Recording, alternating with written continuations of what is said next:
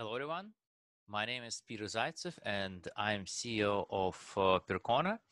And I'm going to talk to you about avoiding open source, in quotes, traps. But before we get to that, I wanted to talk about how did we get here, and what is that open source in quotes is, and how is it different from their open source proper. Now, in the very early days, hardware and software they're bundled, right, for all kind of different reasons, and the source code was shipped with that early software which was distributed, because that software could run only with hardware, right? It was, very proper hardware at that time. There was really little point in hiding the source code, while sharing source code allowed the early adopters of those software and hardware systems to modify the code, to fix bugs, add functionality they need, and so on and so forth.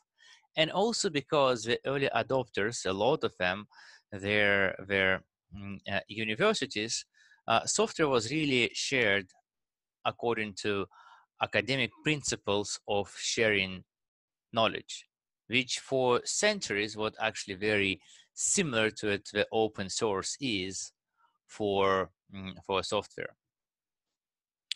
Now, in the 70s, we have the first software unbundling taking place, right? In some sources, that is an IBM. In others, it was due to the pressures of AT&T and a breakdown. But the point is what the hardware and the software was unbundled as one important change, and the other is software became a copyrightable item in US at least, right? And it's maybe hard to believe now, but before that, computer software was not really something what you could copyright, right? It was not on the list of copyrightable things. The first two events, the multi-billion-dollar software industry was created, and the proprietary software has become the major class of intellectual property, right? And I would say software as a whole pivoted to more proprietary software. In the 80s and 90s, we have an era of romantic open source software and free software, right? Richard Stallman, displayed on this picture, preferred the free software, and Free Software Foundation was, I would say, the early champions in this space. The open source initiative started a little bit later, when you can, in February 1999, by Bruce Perens and Eric Raymond, which you can see on these pictures. Another great illustration of that era, for me at least, is described by those few words from Linus Torvalds, creator of Linux, of course, when he was talking about how he came to create Linux, he told that was just for fun. I think that is very important to know what in those years, the majority of the open source movement was created by people who really did it for fun, right, or for their values, not particularly as a way to make the money, retire young, retire rich, buy yacht, and so on and so forth. Now, this is also in the end of 90s, as when I got first involved with open source. I was both studying in the university, in the Moscow State University, when you were exposed to a lot of early days open source, such as Linux operating system, Apache, and a few others, as well as I had my own startup, called Spylog at that time, which was built on the open source software. And it could not have existed without open source software at that time, because really we did not have any money to buy licensed software as an Oracle, and we need a database, right? Or some sort of proprietary operating system as Solaris or Windows. Well, actually we could, because that was Russia, and in Russia you could buy any software for just, you know, a couple of dollars on a CD, but that wouldn't be very legal, of course. Now, if you look at open source software, it of course provides a lot of values for developers, which are not related to its cost. Like, for example, open source allows you to understand software much better because you have access to its source code. This is, for example, very important for us at Percona. We never could support the proprietary database like Oracle when the same quality as we can do for MySQL, Postgres, or MongoDB, because we don't have an access to source code, and just access to binary makes it very hard to figure things out. Open source also allows collaboration with other developers, which is often very exciting and valuable for developers which are passionate about the code, right? You can actually look at the code and provide improvements, not just ideas, right, or bug reports as you could with proprietary software. That also increases the speed of innovation, because frankly, if you're not happy with how quickly open source project innovates and moves, you can always to contribute yourself and get things you need faster. And finally, open source project gives you their fantastic community, right? I think the open source communities tend to be much more supportive, friendly, and larger than communities for a lot of open source, the proprietary software. If you look in 2000s, that is the era where the open source becomes much more mainstream, and with that it gets kind of its ups and downs, right?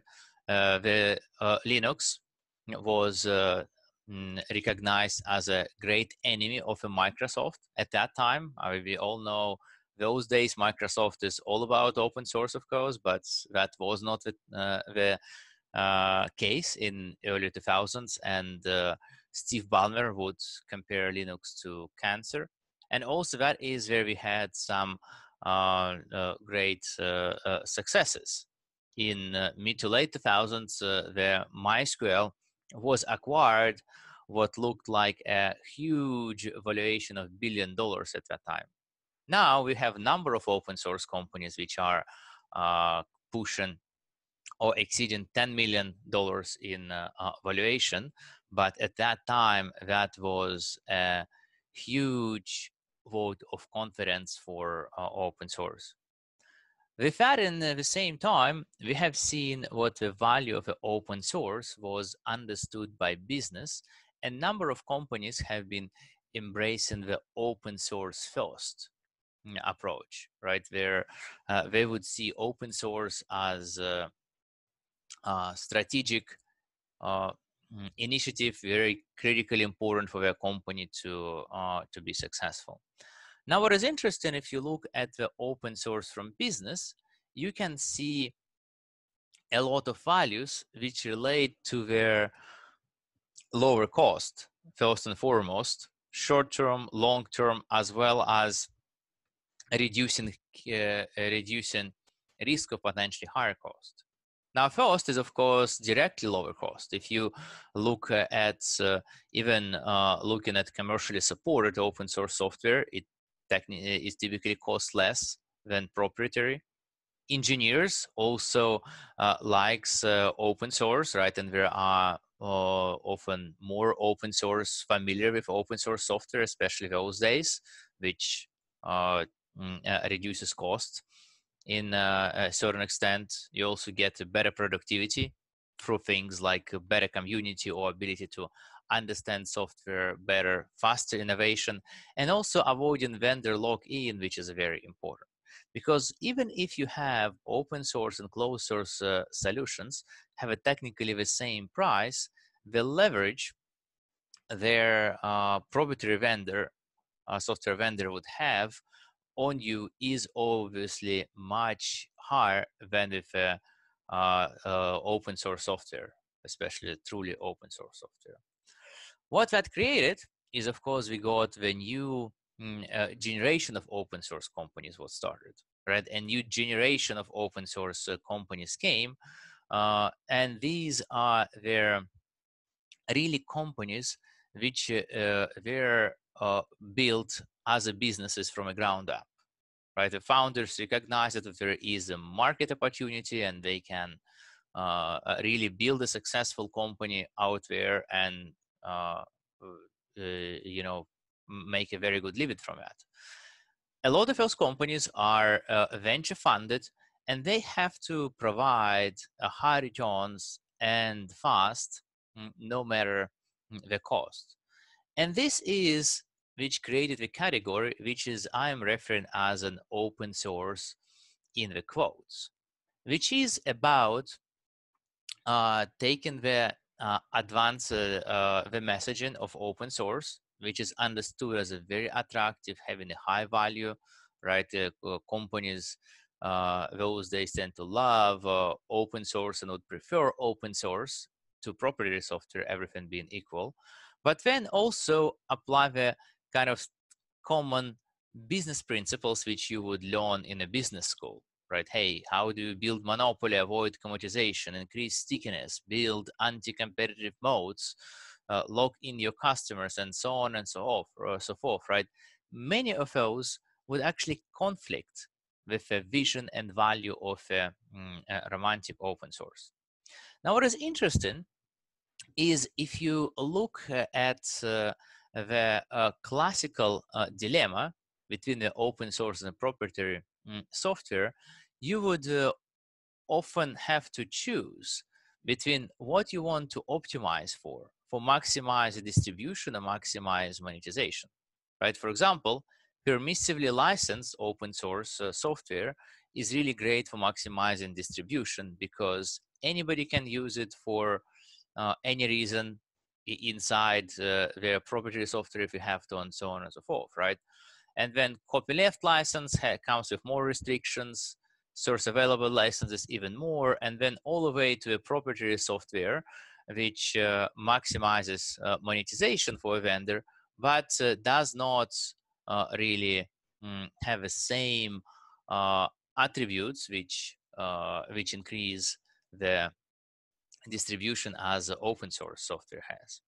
And I think that is where you see their attempt with us open source in a quotes to see how to get out of this cycle. And I think what you need to consider or think about in the open source software is the governance and related aspects. Now, some open source projects, they would have some sort of foundation and community which is responsible for steering the upstream project, right? Which cases are Linux, Kubernetes, you know, Drupal, Postgres, right, and many others.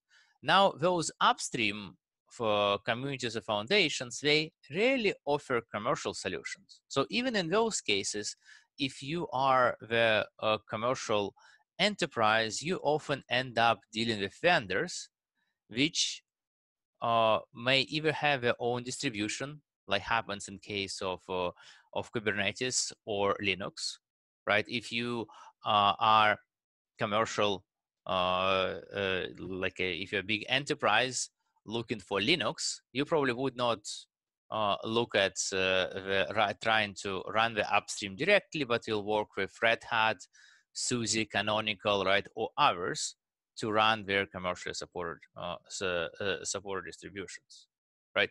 So that is there. We have a vendor, which I believe for most large-scale open source software users' existence plays very important role, even if software itself has an open source, have an open foundation community-based governance. Okay, so when we talk about the open source with and without quotes, you can think about that as a two big buckets, right? Open source without quotes, that is the open source in substance. And then there is a lot of variants of open source in quotes, where the open source terms is used for marketing while not really being truly open source. What I would consider as a truly open source software. Now, the open source is not really, trademark term, right? It's more like natural versus organic. There, people can have an open source different things as they choose without actually getting in the legal trouble. But in this case, at the same time, if you really want to have a street cred, recalling your software of open source, you can comply with one of those three definition, right? OSI from open source definition by Open Source Initiative, GNU software, which talks about the free software, which is I may offend some hardliners, but I will use this as an interchangeably with open source software. And also Debian, for a very long time, had their social contract guidelines, which really describe the properties of software which can be included in Debian, which is a very much open source software. If you look at more details and definition, you can see free software defined through those four essentials freedoms. And I like it because it's very small. You can actually easily fit it to the slide. If you look at the open source definition, it's much longer, more and more detailed, right? So I only put the headlines of that definition here on the slides and provide you a link about what is that really means. So anyway, if you comply to one of those software definitions, then your software is either open source software or free software. Well, anyway, good stuff. Now let's look at not quite open source software. Now this is a kind of software which often may be referred in a marketing literature or somewhere else as an open source, right, or in a casual conversations, but it does not really provide all of those open source value. So here are some of the variants of such software. Now, if you look at that, how many variants of open source software there is exists, or all the details of the open source governance or licenses, right? You will find what that is pretty complicated. And I like to distill that for myself, like as recommendation to our customers and users, is to really if when you are considering some software which may be open source or open source in quotes, right, or one of almost or kind of open source software, is to see to ask a vendor or maybe yourself the following questions, which really can help you to understand what is your position really. The first thing is the license, right? Not all open source is created equal, right? Or for your for your needs, and you need to check if a license fits well for what you are trying to do. Like for example, copyleft licenses may not fit, right? Or some of a new generation, the shared source licenses may be quite good if you are building a website, but not work for you if you are trying to build like a database as a service solution, right? Stuff like that. Another question I would like to ask is about the commercial relationship, right? If you have a commercial relationship with vendor, what happens if you stop that commercial relationship? In many cases, the answer would be, well, you are running our enterprise version of a software or something. Hey, you'll have to uninstall that and so on and so forth. In other cases, you may have your services kind of disconnected from a software, and you may say, well, you know what, you can still run our software, but now you're on your own. Or it may be something else, but you better to know what is it. The next question is to understand what are the alternatives to software, or as well as to that commercial relationship what you have. In some cases, you have a lot of alternatives. In other cases, you don't have any. So for example, in a database world, I come from, the PostgreSQL is the best for customer in this case, because there are so many companies out there which provide some sort of support and services around Postgres. And so if you don't like one of them, don't like value it provides, you can find a lot of choice. In other cases, you may practically have only one vendor, right, which is of course additional risk and probably higher prices. Another thing I think is important is to understand, can you contribute, right? Because if a vendor is not innovating in a software in a direction you would like, or if a speed would like, do you have a choice of doing that work yourself, or hiring somebody to write those features for you, right? Or it's not possible. Some vendors, for example, are more open than others in accepting contributors, or also their monetization strategy may be something which prevents them to accept some of the features as open source. So find it out. Okay, with that, let us move to the open source traps, right? Really, the traps of open source in quotes traps. The first one is the most simple one, the open source compatible software. There is a lot of software, and I think especially in the cloud, as a database, as a server, which refers to itself as open source compatible. Yes, let's say Amazon Aurora may refer what it is compatible with open source databases such as MySQL or Postgres. Now, you have to understand what that compatibility means, though. In most cases, it is the limited, what I would call the Hotel California compatibility, meaning what it is compatible in a way it's is very much focused on having people running open source technology, being able to run on this proprietary technology, not so easy to get out. In fact, most likely all the business is structured around how to make you to use the features which exist out there, which are only available in this open source compatible version, right? But not open source version. So you will be sticky and not leave. Now, what do you want to do to avoid this kind of trap?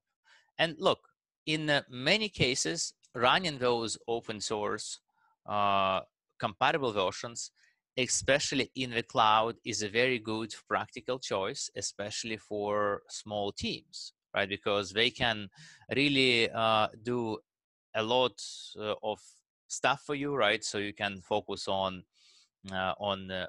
building your application. But now, if you want to be sure what you are have a choice of going back, you want to make sure what you're doing a full testing and validation on both original open source software and so-called compatible version. And make sure in this case it is not just what you are not using this special functionality, but also what performance matches your needs and expectations, or you're not relying on some management features, right, which only exist in that proprietary version, right? Because I have seen so many people which would say, well, you know what, it's in general, our application can run on Postgres and also Amazon Aurora Postgres, but you know what? We are very non-comfortable setting up monitoring, backups, high availability for the open source version. Well, now in this case, that means you can't really run it on original open source unless you invest more time in figuring it out, your team, your education, and so on and so forth. The open core, that is another the model. What open core means is what there exists more or less crippled open source software version of software product, and also the real thing which is available after under proprietary license, and right, that is what company tries to sell. At least that is a message you would get from those company sales teams. Now in the community, you would often hear what the open source version is, is good enough, and so on and so forth, right? And in fact, the success of many open source companies really depends a lot of being maintaining that balance. What majority community really loves the open source version, and it provides them everything they need, while also the enterprises, right, and other players with ability to pay, they value what that real thing provides. Now, what is things to consider in relationship to the open core? One is what innovation is going to be restricted, as a vendor would likely have certain features, sometimes referred as reserved features, which we want to be reserved for their proprietary version, and which will not be accepted even if contributed by community, right? For example, with MySQL, we at Percona provide open source alternatives for a number of features which only available in proprietary MySQL Enterprise version, and we would be very happy to contribute them upstream, right? We don't want to maintain more stuff. But of course, Oracle is not interested in that because, well, they want people to be seeing the value of their proprietary version, right? Now, what is a very good thing about the open core is what in this case, their community version is typically very well maintained and high quality, because it serves as a base of an enterprise version, right? So if a community version works well for you, then that is their fantastic choice. The thing you need to understand though is to what extent community version is good enough for you now and in the future needs.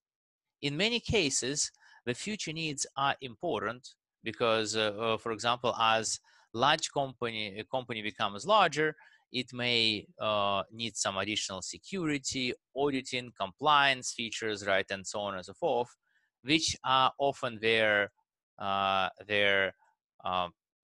open core vendors sort of get you, right, because those are not available in open source. And also check if there are truly open source alternatives exist for those proprietary features.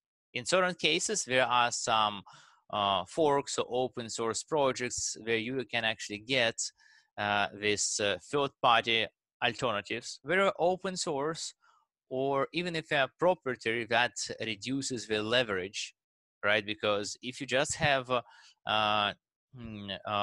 one vendor where you can supply you with a software you need, then you don't have choice, right? You have no choice. If there is even one alternative, your situation is much better. The next one is source available licenses.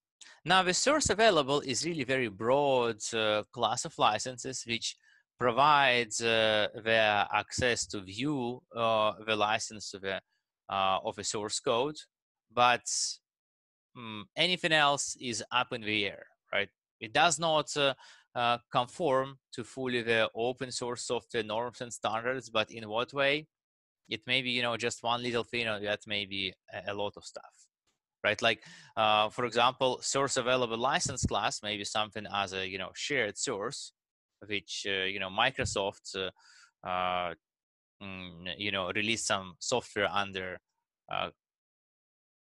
like decade or so ago, which provides relatively little value, to something as MongoDB SSPL, which while it does not provide you all the value of open source software, it's if you're not a cloud vendor, it really gives you a lot. Like, for example, it still allows Percona to provide Percona server for MongoDB, which is our enhanced and frankly competing solution. Now, what you need to do if you're looking at the shared source license is make sure to evaluate license yourself, like hire a lawyer, right, or read a trusted third-party evaluation. Because if you look at the vendor, they're of course motivated to explain what their license is, kind of good for you, right, to maximize adoption of a software, right? And understand the restrictions and conditions where they are okay for you or not. As I mentioned, it will depend, right? And also point out what the intent of many modern shared source licenses is to restrict competition one way or another. In some cases, it is specifically targeted on the cloud vendors, right? Where a lot of, I would say, the open source action is happening right now. In other cases, it may be preventing any other commercial vendors to be able to provide you help, support, modify the code, right, whatever. But in both cases, they are kind of focused on creating some sort of advantage for vendor, right, or even monopoly, which will mean high cost to you compared if that would not exist.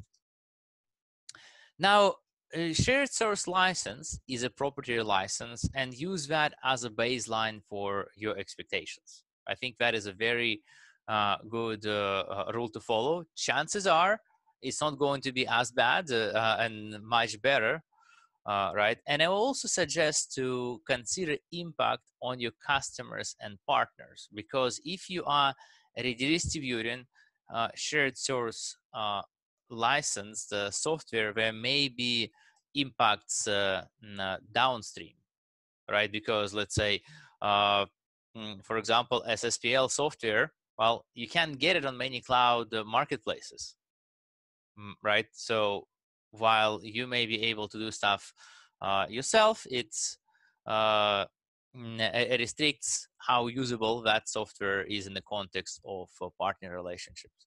And of course, evaluate alternatives what exists, maybe which does not, which are open source and doesn't come with that level of restrictions. Open source eventually. This is class of source available licenses, right, if you be specific, which has an interesting property, what it reverts to fully open source after a period of time. Right? I think the most well-known license of this class is BSL, or called like a business source license, which is brought to market by MariaDB Corporation. And since that has been adopted by some other companies, such as CockroachDB. In this case, the promise is really fantastic, saying, hey, you know what? If you can get it fully open source, isn't that great if it becomes open source in a period of time? Let's say 3 years. Well, the problem in this case is what's the 3 years, or which is a typical time I've seen chosen, is a long time in the modern world. And by that time, that source, which software which becomes open source, tends to be unsupported and uh, outdated, including what is the most important, the security fixes, which is especially those days is absolutely essential for all of us, right? So that means what by the time an open source this version gets to open source, they pretty much are unsafe to use, right? Now, in theory, you can argue, well, you know what, if community wants it, they can fork that outdated version, right, and support it. But in practice, it rarely happens, right? Because why would you do that instead of, focusing on their, bleeding edge current stuff, right? So in this case, while opinion and different people vary, I think for users, the open source eventually, such as BSL license software, actually of a worse value for users compared to the open core. Their things are sort of much more black and white, and the software you get, the community software, is very fresh, patched, maintained, supported, and so on and so forth. So as if I have proprietary software, just know what you're getting into, in my opinion. Now, with that, let's cover a couple of other interesting things which can happen in open source software. One thing is a question of availability of the open source software. Let's say this the open source, just say what the source is available, right? So for example, you have a repository on GitHub or other place, right? But now that source uh,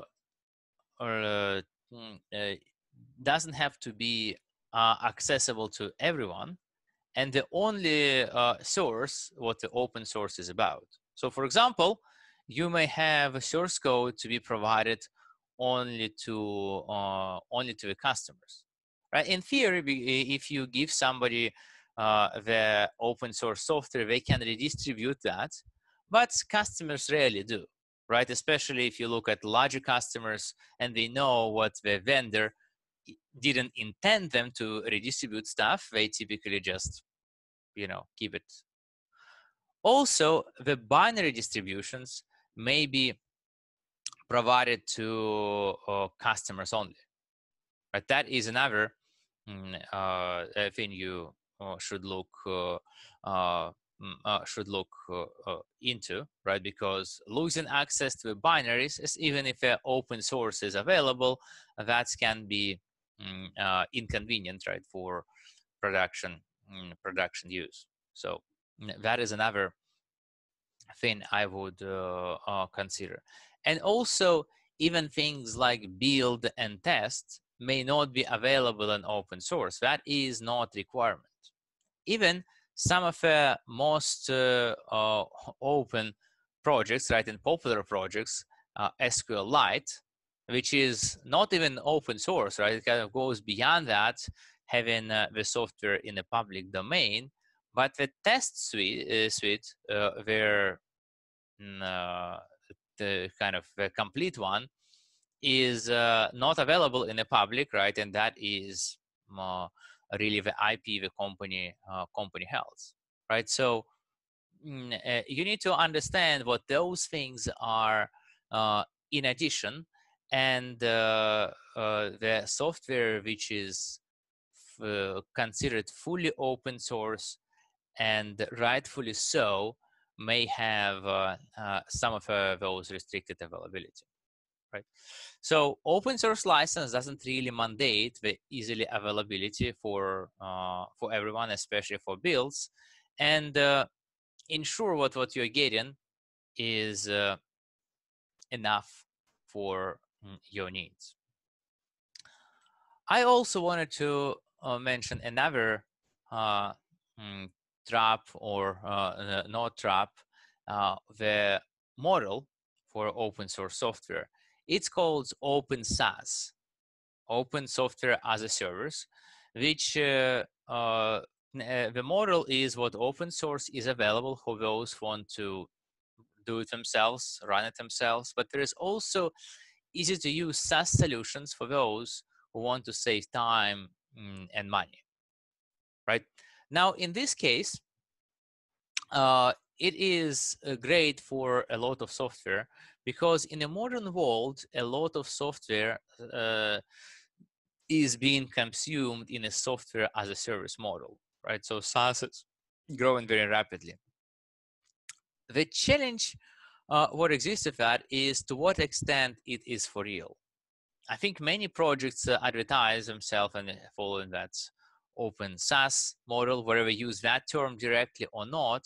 But in many cases, there are still some components which are being software as a service only and not really available if you are doing you kind of do it yourself employment development, and that is of course absolutely fine, but just you have to understand those components are and what you're relying on if you want to there avoid lock-in.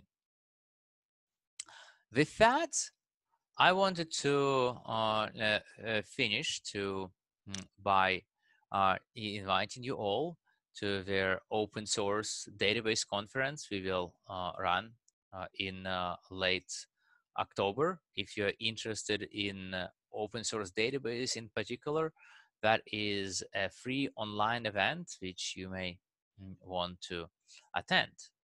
Check it out. And with that, I am happy to answer your questions. Thank you for attending. Okay, yeah. Thank you. I'm glad what I stick to time in my recording so we can make up some of the time with a late finish of the previous talks. And thank you for all wonderful discussion we had so far. Now to the question which came in the shared notes. I'm not sure who is asking that because, well, it doesn't show. But anyway, the question is, have you seen any helicopter open source software projects which nevertheless allow customer independence? And my answer is no, I haven't seen that. And I think it's good to see in what case that helicopter open source is really used, right? Like if you, I think the example the most close to me is Oracle doing that with MySQL.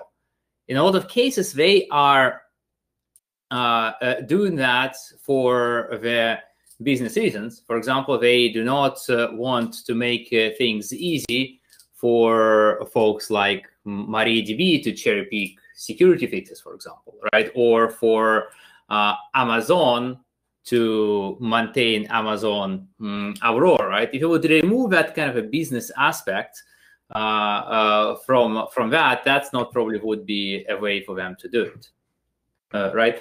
And in Oracle, that also is connected to another approach is what they take with having a MySQL as open core, not purely open source software. Okay. Yeah, so the second question, as I understand, about the companies which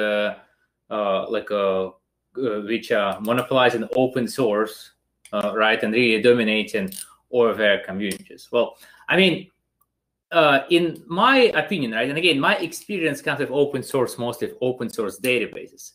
It was very interesting how to observe those three very different communities, right, in the relationship, which you can see in the top open source database today, like MySQL, PostgreSQL, and MongoDB. right? With PostgreSQL is very dynamic, very open, right? You can see what in PostgreSQL space there is no single community which is more powerful than no single company is more powerful than a PostgreSQL community as a whole, right? And I think with that, it took a long time, but there is a lot of great things going for Postgres those days, right?